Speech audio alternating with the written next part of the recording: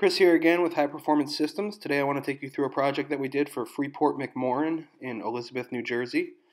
They had an unused warehouse space that they wanted to turn into a secondary containment unit to store their chemicals.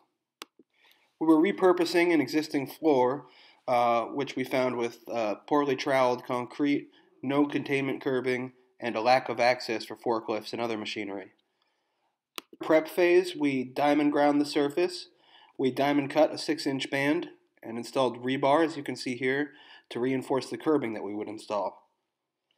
After installing the curbing, we also created a ramp for forklift traffic.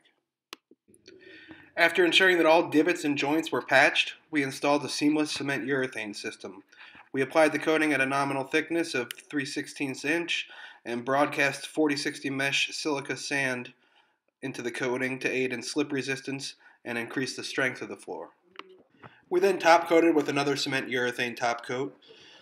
This will allow the maintenance procedures to be kept to a minimum and ensure the chemical resistance of the floor.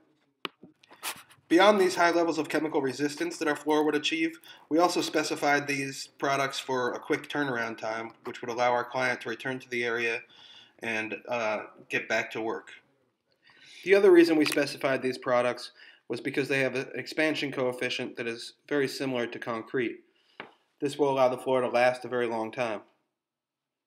For more information, please see highperformancesystems.com.